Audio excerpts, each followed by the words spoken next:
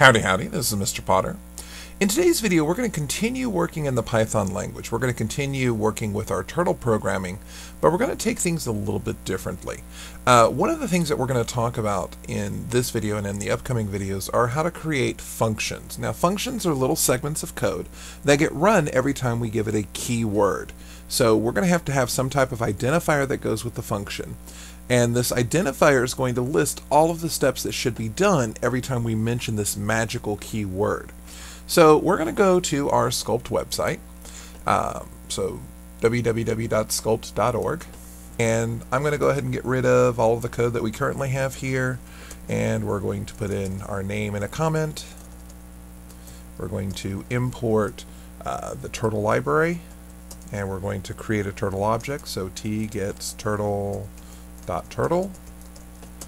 And then we are going to define what it means to be a square. Now notice that I use the word def. Def is how I define things, and square changed color. It's not the normal red that reserved words in Python have. It's not the blue that identifiers have. It's now this green color. And this green color means that we are defining what square means. I'm going to have parentheses here, and I'll explain why in a little bit later, but I'm going to have this colon as well. And we've talked about this colon before. We've seen this colon with our for loops, and this colon actually helps us to denote scope. In other words, once I hit enter, notice that, oops, excuse me, let me hit that colon. Once I hit enter, everything's going to be tabbed over 4 spaces. And when we dealt with loops, we said that everything that was tabbed over 4 spaces was part of the code that was going to be repeated. For us, for this definition of square, everything that's got the 4 spaces in front of it is going to be part of our definition. So what makes a square? Well, a square has 4 sides, and a square has 4 right angles. So I need to make sure I take care of both of these. I need to do this with some type of loop because I'm going to repeat something 4 times. So we're going to do a for loop, so for index in range of 4 in this case. And because it's a loop, notice that I'm now tabbed over 4 units away from where I was. I've got the 4 units here for the loop, but I've also got the 4 units for square. Now because of these first 4 units, this loop and everything inside of it are going to be inside the square definition.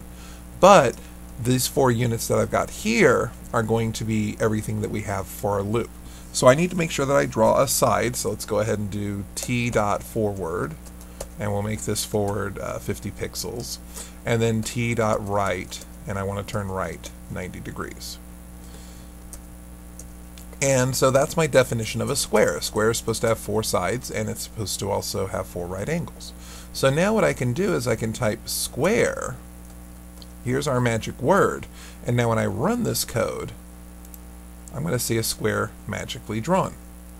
Now I do this every time that I type square. So if I was to go over here and say t.setPosition 100, 100, and then do square, or if I was to do t.color to, oh, let's make a nice fuchsia, so FFOOFF,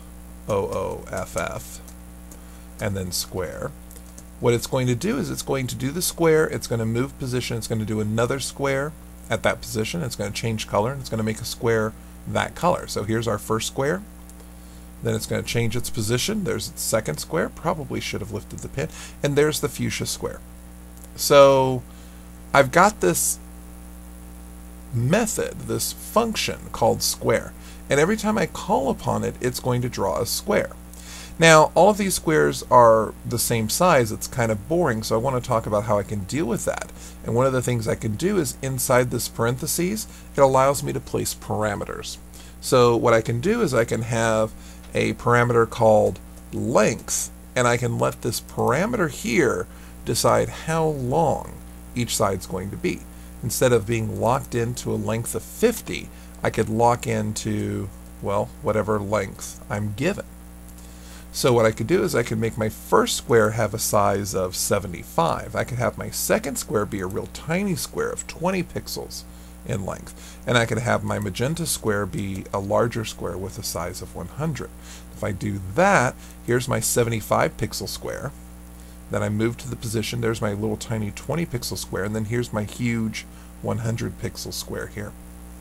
So the idea of using a parameter allows us to make our shape variable, because we're essentially introducing a variable that we can use, a variable that can be specified whenever our magic word is summoned. So whenever we say square and some number in parentheses, it's going to do that magic side. So what I want to do is I want to do one more function. This function's nice and all, it'll do squares, but in geometry we have all different types of shapes. So what I want to do is I actually want to define something else. I want to define polygon. Now when I look at a polygon usually has some number of sides.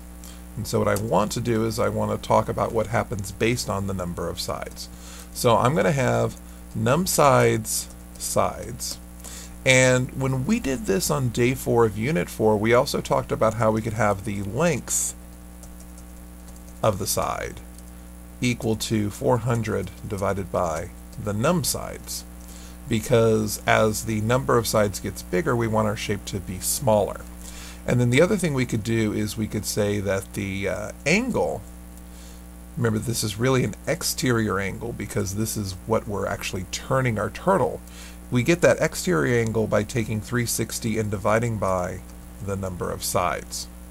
So what we need to do is we need to make sure that we write the code to do this. We need to make sure that we have this number of sides, which means instead of having a loop that only goes up to 4, our loop should go up to num sides.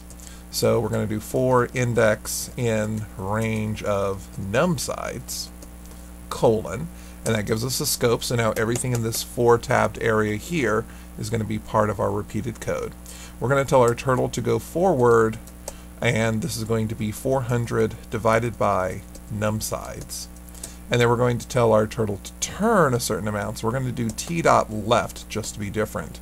And the angle is going to be 360 degrees divided by num sides.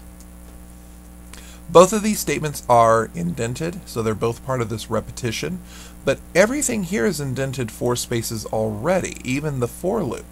So all of this is part of the definition of polygon. So what I can do is I can take this code out here at the bottom and say polygon 6, and what that will do is that will give me a hexagon down here. And so I can give it different types of polygons. I can change the color in between. I can say t.color blue, and then do polygon 15. And what that'll do is that'll give me a black hexagon, and then it'll give me a blue 15agon. And one of the things that we remarked upon last time was that when we're doing these shapes, the more sides I have, the more circle-like it has. So I'm interested, if I was to do t.color red, and then to do polygon of 360, what would happen here? Well, if 360 is our num sides, then we're going to do 360 sides. That's a lot of sides. We're going to be going forward 400 divided by 360, and the way that Python does this, an integer divided by an integer gives us an integer. 360 goes into 400 one time, which means we're only going to be advancing 1 pixel each time we go through the loop. And 360 divided by 360 is 1, so we're going to be turning left 1 degree. So we're going to be moving forward 1 pixel and turning left 1 degree. This is interesting. Here's our hexagon. Here's our 15agon. And then here is our 360-sided polygon. Notice that it looks very much like a circle. So we've got a way to draw all these different types of polygons. We can specify the color. We could also change position like we did before using the set position to make these polygons all over. We still have the ability to have our turtle pick its pen up and put its pen down. But this just basically gives us another way of doing a shortcut of code. Every time it sees polygon, it's going to do something. And it's going to do something with this parameter, this 6 or this 15 or this 360. Just like t.color does something with red, or t.color does something with blue, or t.set position does something with the 2 numbers we give it. These parameters are essential in Python and in most computer languages because they allow us the versatility to make the code do things in a slightly different manner. Notice that all of these are printing polygons, but how they do it, the angles that we turn, the number of sides that we see, the distance that we travel, are different based on this parameter here. So this 6, this 15, this 360. We're going to continue talking about functions in this unit. We're going to be talking about how functions can even call other functions, and how we can get some really neat tricks out of using these functions because they allow us to repeat code without having to retype code.